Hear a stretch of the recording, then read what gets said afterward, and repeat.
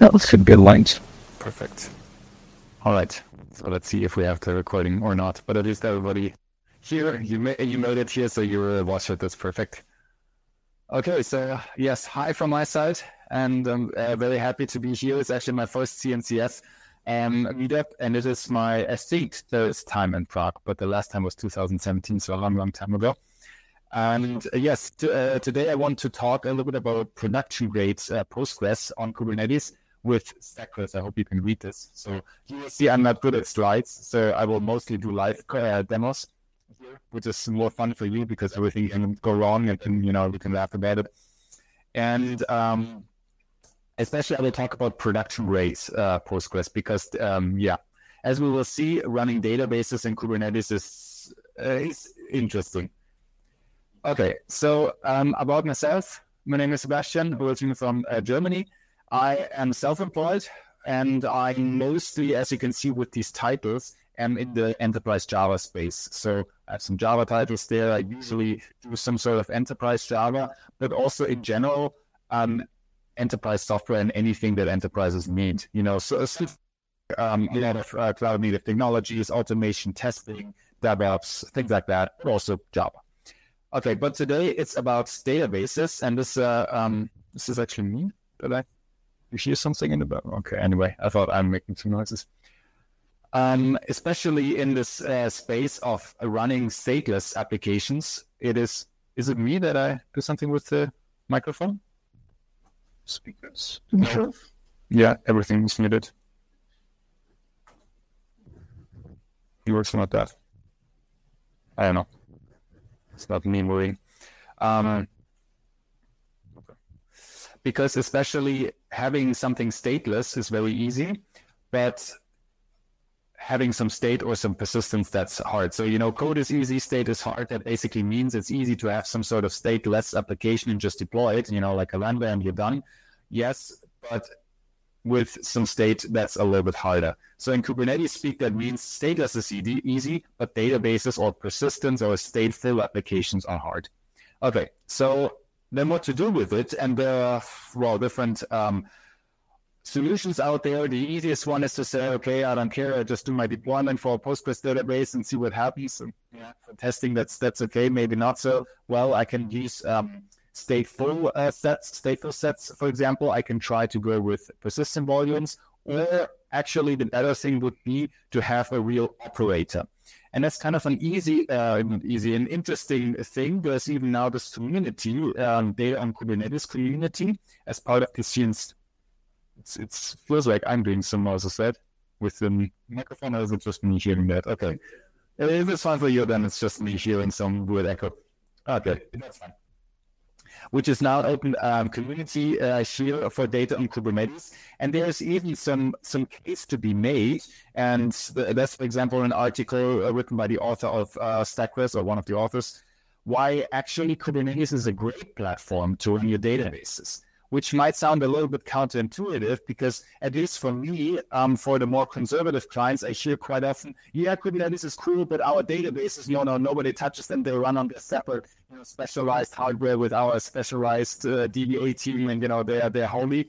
Yes, no, actually, it makes a lot of sense to think about running them in Kubernetes, because ultimately you will have the same issues to solve that your DBA does, but in Kubernetes with all of this nice functionality that we like, you can do this in a more automated way and in a more ultimately defined and reliable way. So that's kind of interesting to have a read about that. I'm not going to read this now.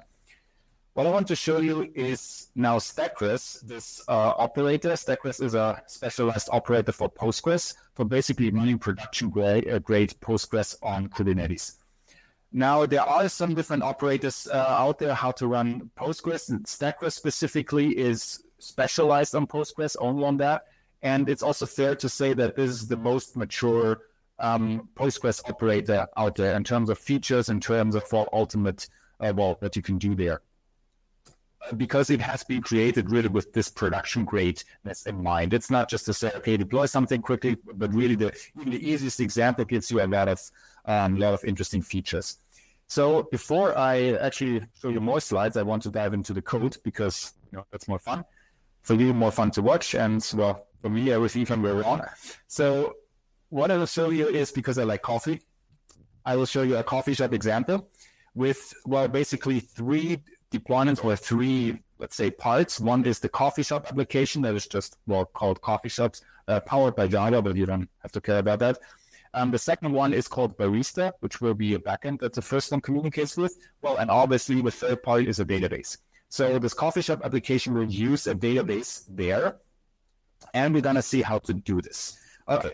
And I will start right away with just creating actually this StackGres operator, because what I have, of course, is a Kubernetes cluster, which is empty, or it's almost empty. It has just a Prometheus official Helm chart installed. Why? Because it has a nice integration with StackGres that we'll show you.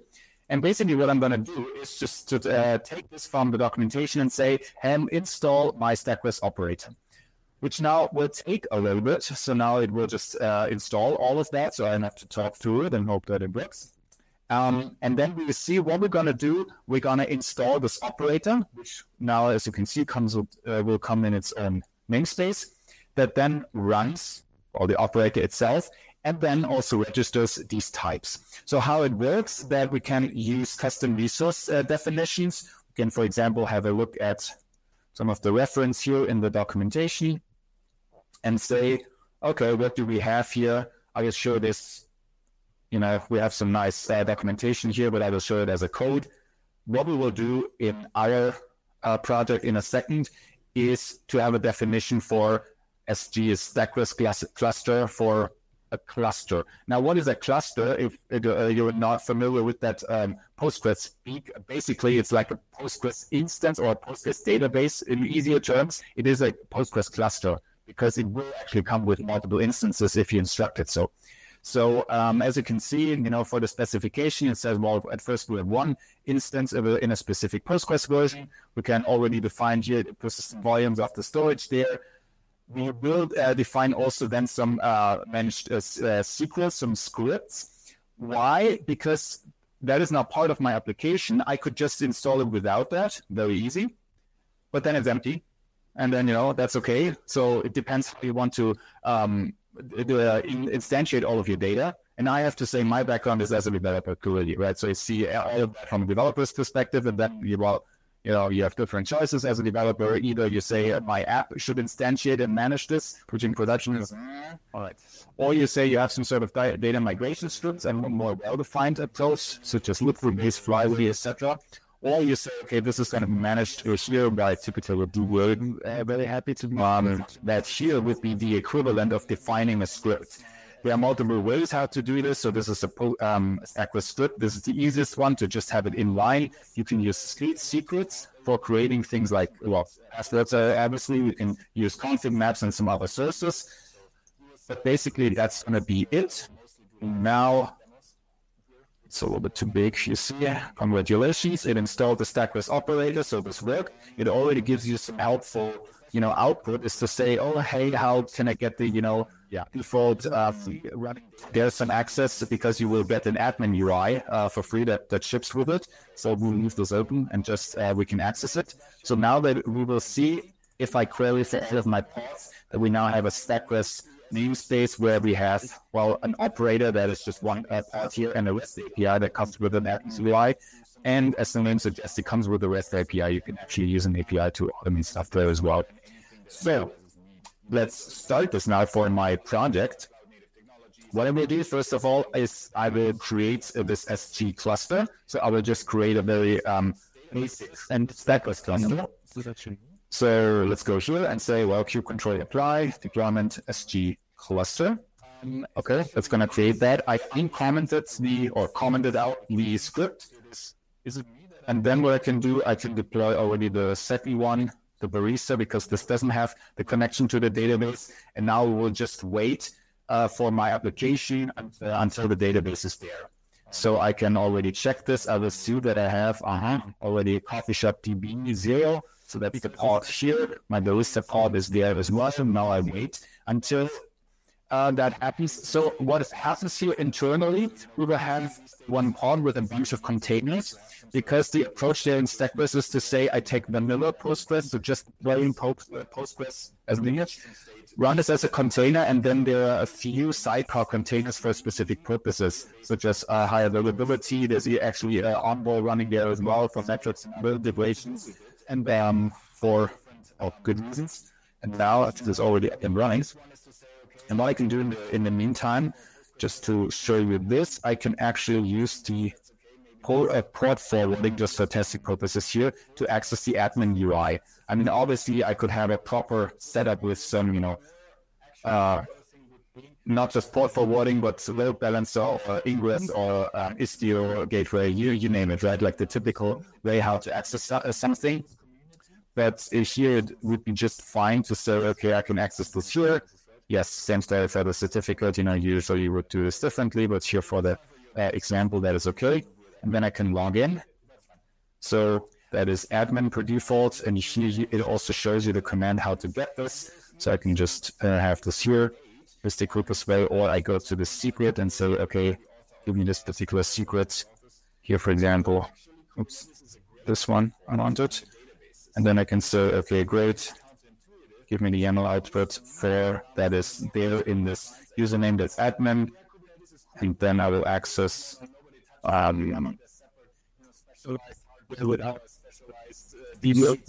data clear password, I think.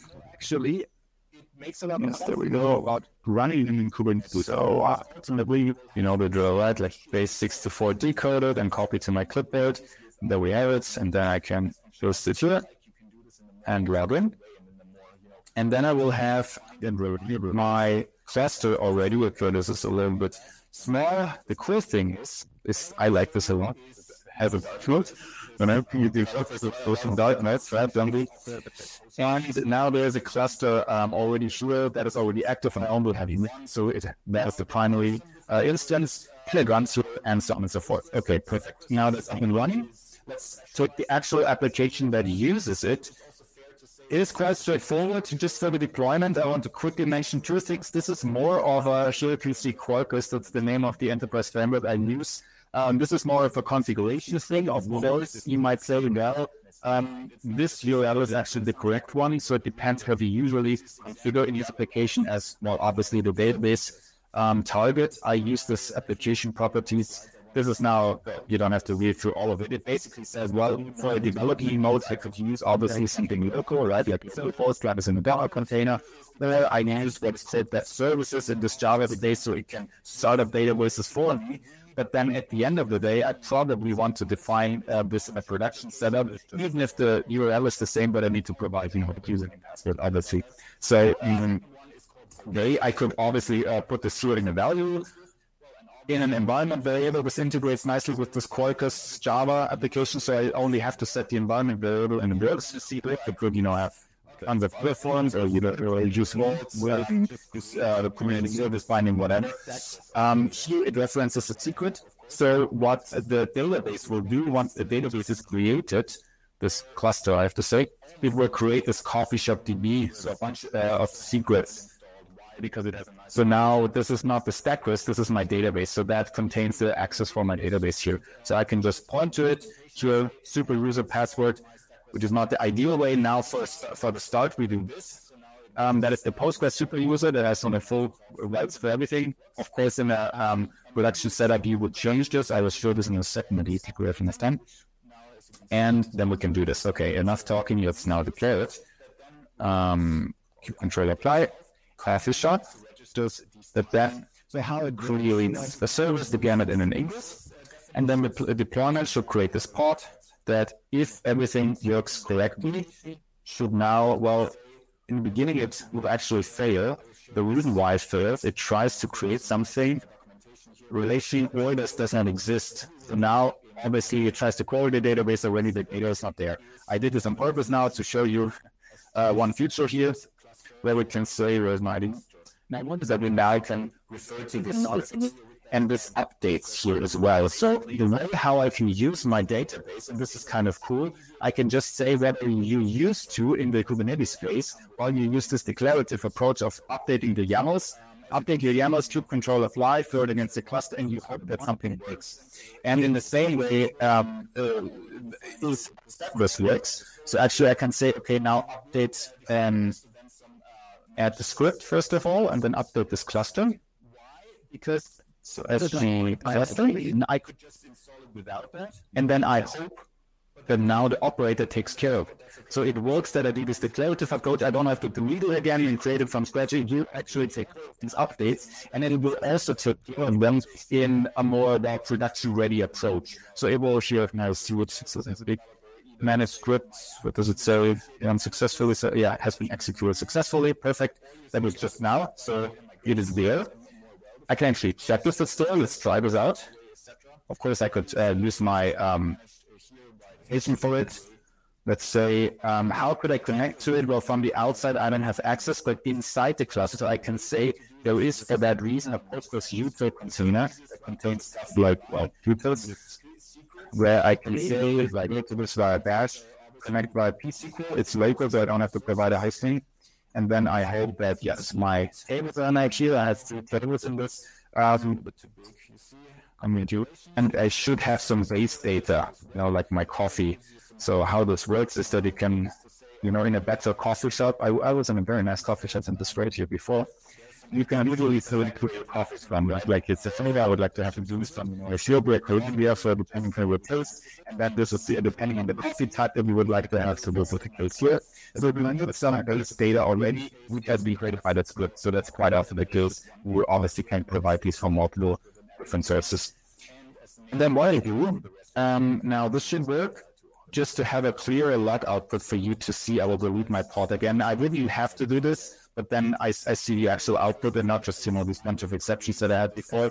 So what I will see now, of course, is a new pod being created. And once that's up and running, I should see just a plain log here from my application, and that's it. So that's my Java application. And now what I can do, hopefully, there's one more thing I have to wait for, is the ingress that this works from, by the way, my cluster that runs on Google Cloud, like G.E, that provides now the ingress. I'm just adding, so let's see if this works. Q health, and my health check, no, it doesn't. And this is the case because it always takes some time to provide these. So I need to wait a little bit more. You can actually check this out as another guy on the cloud.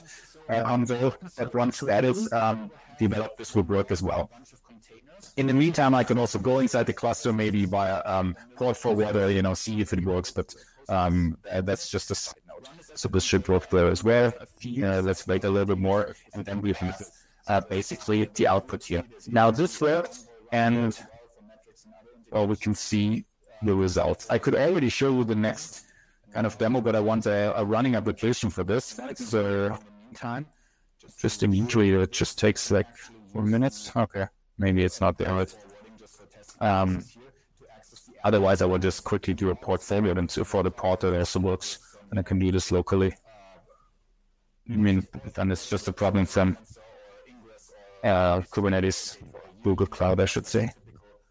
So if I do a local port failure, then I say I have something like this is now my application. This has to work because it uses the Kubernetes way. So that's a health check. Okay, great. And then basically and then I can log in orders, which are my coffee orders. So the way how I do this, it has an API. I can communicate in there, call it or whatever. I think it even has some declared for it, but anyway, to the secret. And then I can say if I would like to order a new coffee, I just HTTP post something there, a JSON that has the structure that I can say, okay, type. So I can always send, espresso. And then an origin. And if you had a look at the database, this will be validated. So it has to be a valid Colombia country origin for coffee. So Colombia, for example. And then if everything works, it says, okay, great, 201 created. So now that should be in the system. There we go. So see this? Okay, perfect. And then with the barista, there is some logic here. So in the beginning, it will have the status, and this will be updated. So it will say status prepared, and then status finished. And then after while status collected. So that's what the second barista backend does. That has communication between. But I'm not interested in that. I'm interested in the database. So now this should be in the database. Let's check this out. I have my this total, and there we go. We have these 2 entries after ID status type origin. So this is just my coffee orders table. So it's there. Great application that, okay. What else I can do, because I wanted to show you some StackGres features. Well, again, first of all, it's very nice that we have the CADs and that also the operator takes care of all of the, sensible handling, like everything that you would expect. The good thing is it comes built in with this production readiness. So if you say update something, it just doesn't do it and, it starts running. But it says, okay, it just needs to take the key off. And if it's an update that otherwise would have a downtime, it doesn't do it immediately, and you have to do a managed cluster restart, just to have this in a more sensible approach that it says, oh, I just don't do it right away because it might otherwise, hurt your availability. There are some things that we can show you here. So, for example, instances, I can say I increase the amount of instances. So this is very similar to what you would expect from a deployment. Obviously, I can change the number of instances here. And that works. Where is my here? The platforms I would change cluster. And then what it would do, it will create more instances. For instance, a secret. Now the scaling map, that's not a big deal. It will just do this. And now that is then actually a separate instance, where in the Postgres world this comes with primary and replica, and you have heard about this. So there are even some Kubernetes services that have been created. The coffee shop DB, we've seen this before in the URL. That's the service I connect to, and this is actually a coffee shop DB primary, and there's also a replica for the replica instances. For now, I didn't have a replica pod. Now I will have one. Let's go back to my cluster here, and here now it's already active.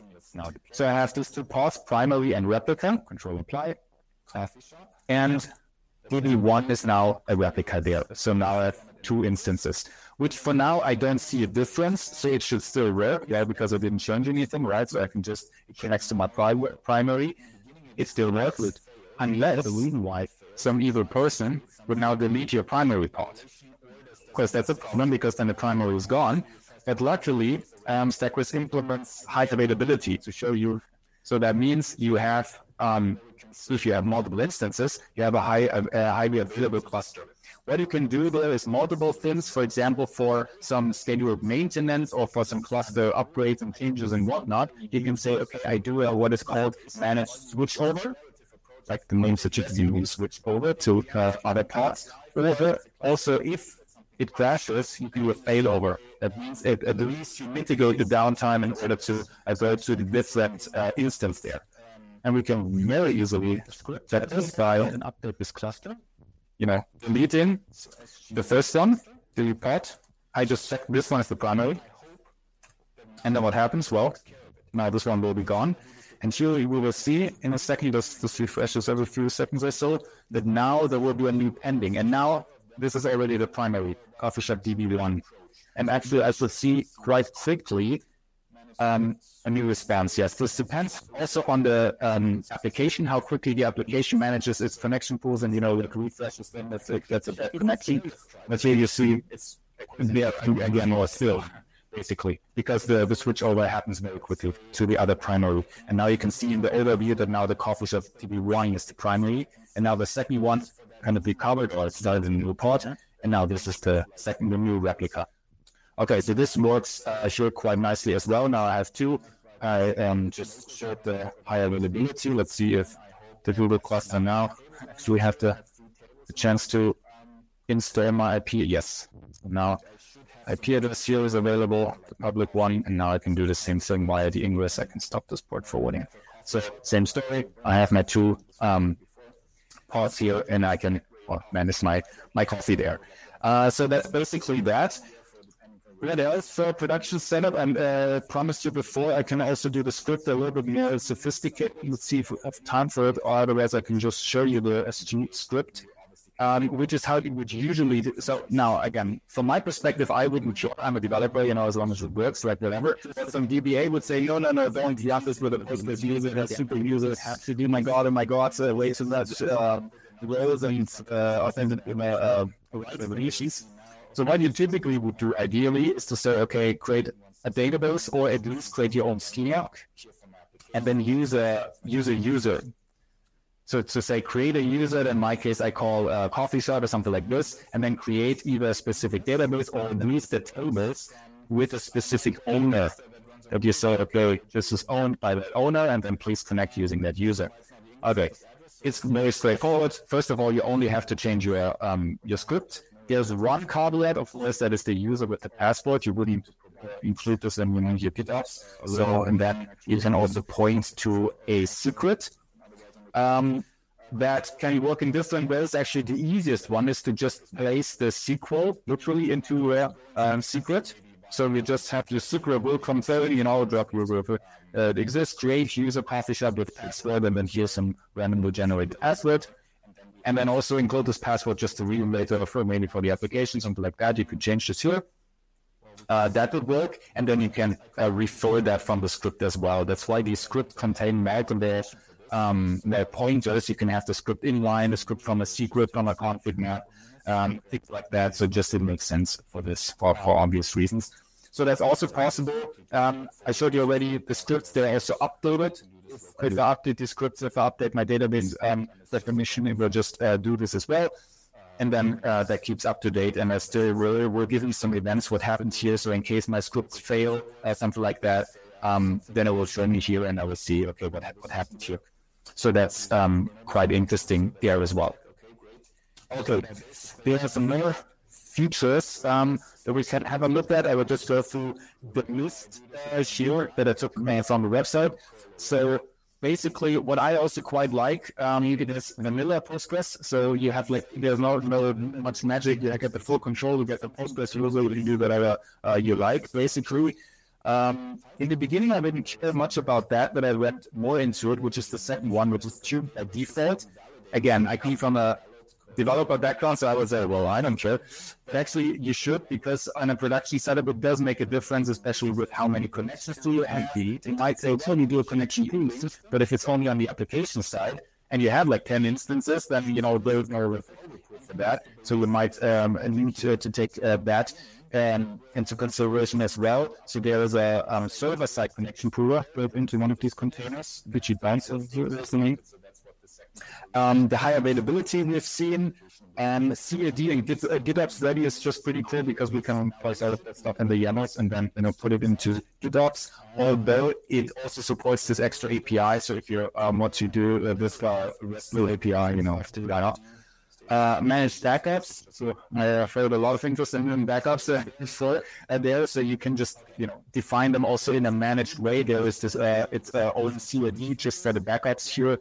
That you can define, and then close to there is one called backups and object storage that then points to the actual storage, so which you can point to an SD card, and I think some other still you can do that as well. That then the backup where it is located. But that's fully managed here. I have it down. The web console, if you're more a UI person, I'm more a command line person, but you see, I don't know, dark or light mode and some colorful pictures there. The web console is also fully featured, so everything you can do in the YAMLs you can do in the web console. Observability I wanted to show you. I can say, let's create a few more coffees there just to get some not localhost nervous URL. 1 second, let's do this again. Post some type espresso. Just for you to see a little bit more traffic so that we can origin Colombia. Can you see something here? Okay, perfect. So let's do this in a while loop because why not?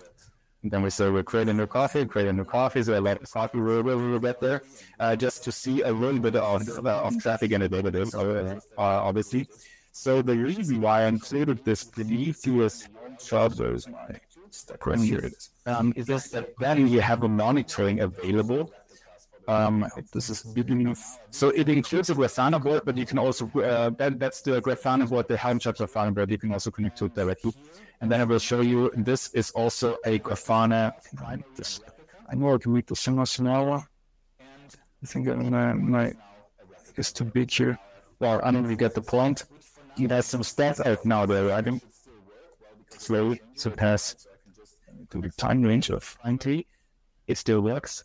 I'm looking at something like this. and then we see something that is going on. And this works because nowadays, and I think the creators of StackGres were involved with this, there is a plugin, a filter, I think is the name, an Envoy filter for Postgres. This is also contained in one of the containers. Actually, this is all embedded via the Envoy and then via the metrics. So it includes, integrates there in your typical cluster Kubernetes landscape here. So you can have this and, get all sorts of whatever transactions or that you're interested in here. So all sorts of technical metrics out of the box if you do the integration with the monitoring like I did it. So that's just, very helpful. And then, of course, you can define your own things. From an application perspective, I don't know, I'm typically more interested in either technical metrics like these or then business metrics, like, number of coffee created or something like this.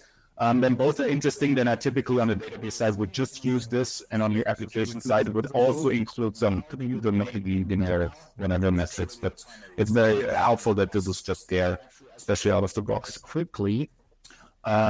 Look through it. Well, we have for the future web console. Oh, there's one cool feature that has some animation. So we have some database operations, and this is actually, there's even a COD. Again, I'm not a database expert, but there are some. What is this? I think that's. Oh yeah, that's the old cluster. Now this is the new web. Oh yeah. Okay. Now I have to copy this, and I just want to remove this. It doesn't come out in the list. Yes. Right. What you can do is to have some DB ops like operations that the name suggests, and then you can read through, the documentation what it is. Basically, like different types for some sort of planned cluster restart and some other sort of start, backfill, and things like that. Restart. That is kind of funny, and that's the reason why I'm sort of a different minor version. You can do actually a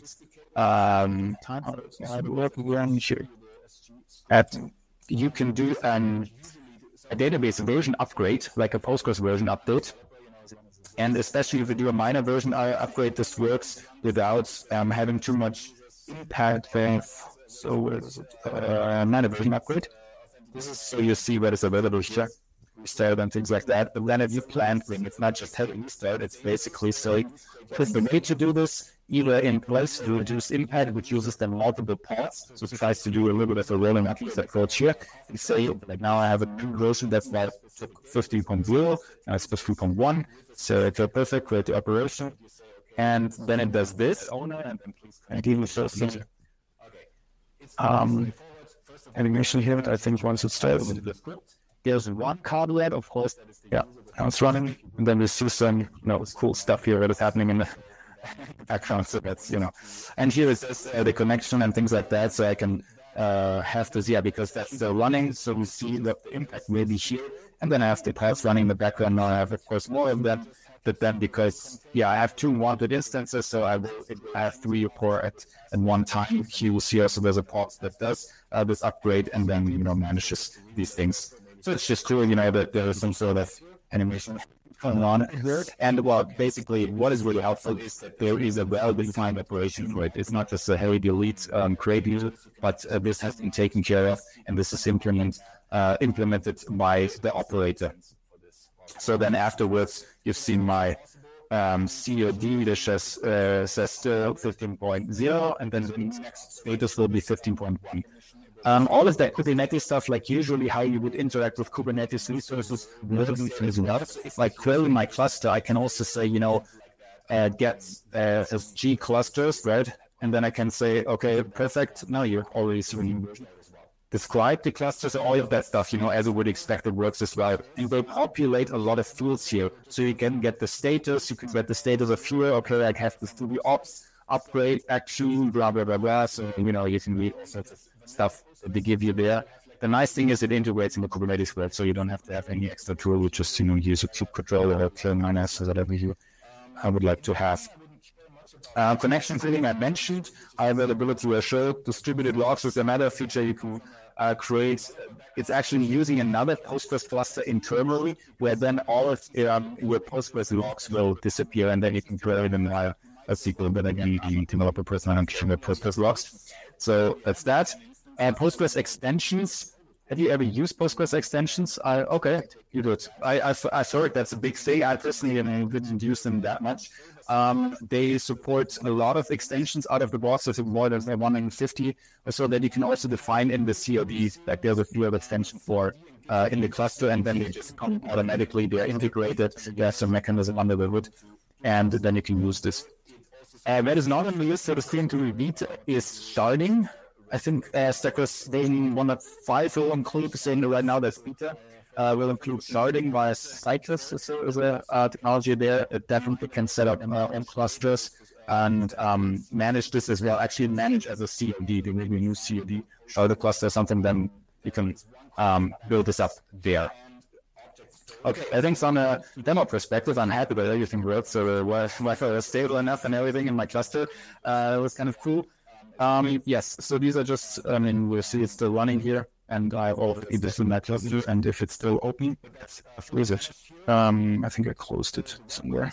Then I can just, connect to this again, exec, and then see what is there, and then now I probably should have a lot of orders, I guess. The web console has a full feature, so everything you can do with that database, yes, and then it will have an exception in the application.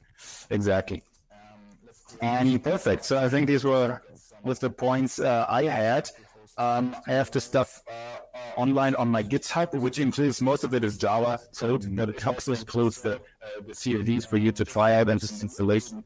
I think you basically need a Kubernetes cluster, and then you're good to go. You can check out the documentation, StackGres.io. And yeah, if you want to follow me on social media, I mostly do either Java-related things or developer productivity-related things, sometimes cloud-native and container parts, but the ratio is mostly actually on the enterprise space because I'm always out there. So, all right. Do you have any questions? One question, do you know if they plan add support for autoscaling? That's like that you're out of this space and you can, in similar way as you upgrading, enlarge the disks per database. That's a good question. I think they already have this. It could be. I don't know if they have a feel for it, but I don't know out of the box. But it should be, because it shouldn't be a big deal, right? Because the scaling is already there. In theory, in the worst case, you can have another mechanism on top of it, like some sort of controller that checks your metrics. That's what I would suspect, and then use it from this perspective. Yeah, that's what it is. Another question? So I have a question. How many databases you have in productions, and what are the services? Very good question. So you would need to ask this to the people on the StackGres. So the StackGres community, there's a Slack channel. Most of them is managed by Postgres, to the company behind it. Ask them, because they have commercial support, and I'm pretty sure they have way bigger databases than I do. What I usually have, it depends on the project. So I actually don't have any. The numbers of sizes, the biggest one is probably a few entries per table, so not really big. But that's me usually in enterprise software. So mostly from what I see, the issues are not related to size, but related to manageability. Is to say who takes care of all of the automated backups, the upgrades, what happens about downtimes and things like that. That's usually the things we struggle with in my project. If size is an issue, of course, then it's a question. But I think, to answer your question, generally it's just a Postgres question there, because they run it includes vanilla Postgres, and then whatever are your limitations there, in terms of what usually is that once you run into the limits, you will sharding or think about something like this, right? Especially with the relational database. That's what I would assume. But I'm pretty sure if you join the Slack channel and you ask these folks, they can give you cool numbers. You better just put it. I don't can I copy this? I just want to if this I'm not sure if I missed this, but what's used for the clustering? I guess you mentioned Kubernetes for sharding. It's for sharding. Control is used for high availability. Yes, I use. And some other sort of benchmark, vacuum, and things like that. It's kind of funny. And the documentation explains as well. They have the list of stacks. I guess you went through a couple of other operators in your history, probably. So just out of curiosity, did you check Code Native PG Surrender operator, and by the end you end up with this? This looks great. I mean, just at least you have some like experiences with these arrays. Not necessarily bad. A very good question. I looked at this Daschner one. I can't remember the whole list. Not really bad experience. The only problem is that if some features are not supported, so then you're just on your own. I mean, the worst case is okay, it's not there, then you have to do it yourself, or somebody else, and you need to take care of it yourself. So that's basically the issues with the operator. That's, from my perspective, none of them is really bad. It's just like limited that you're saying, because the easiest operators for me to fire up a stateful set and so and here it's just start connect and then you're on the phone and saying, do all of this things and then you start. As far as I'm concerned, StackGres is the most feature rich or most features there. Other than that, I would just say see it from support. If your project needs commercial, because even if I mostly support, what my clients need is see which one is good there, read what their requirements are, and especially from the production readiness features, like how critical it is to see into the interesting this presentation. Do you have some recommendation for Cassandra operators to work? No, I never use Cassandra in my project. And actually now, most of my projects are quite straightforward with relational database. Because non-relational database have their own issues. So that is the server. It's a different topic, full different. And gets as G clusters, right? And then I can say, any other questions? If you ever would expect it works as well. And they probably do it. For me personally, again, like for most of my clients, actually most of them now run on some sort of cloud. Yeah. So I'm from Germany, and German companies are more conservative usually, and especially if you're having a conservative space like cash or insurance or something, they're extremely conservative. And even I have the ability, most of them run in a cloud setting like AWS, as a Google Cloud thing that all this kind of interesting internally. Yeah. And yes, some of them on premise. I would say depends. It basically just depends what you want to connect to or what you want to be dependent on. If it's Kubernetes, then it's pretty good, because in theory you can change it quite easily. Now actually I have a few clients who specifically want that they say we're trying to be, at least in theory, for the cloud, that you don't want to do a specific cloud provider. That is engine to Kubernetes, and if we need anything, it will use an operator and whatever. So that is one thing. There's just metal stuff going on, and then people who manage their own Kubernetes and maybe just plain automatic with container without it with other systems on the operator, the more simpler products. For me, I can mostly use some cloud-based solutions just because it's easier. Even the easiest is just a cloud that I will be at the instead something else, because it's just faster for me. I really personal projects, but that's my perspective. I'm happy with everything works. So I feel stable enough and everything in my cluster. Okay, any other? Is there something on the slide? I don't know if question. All right. Other than that, I will do a few minutes here if you have some more questions. And thank you again very much for your attention.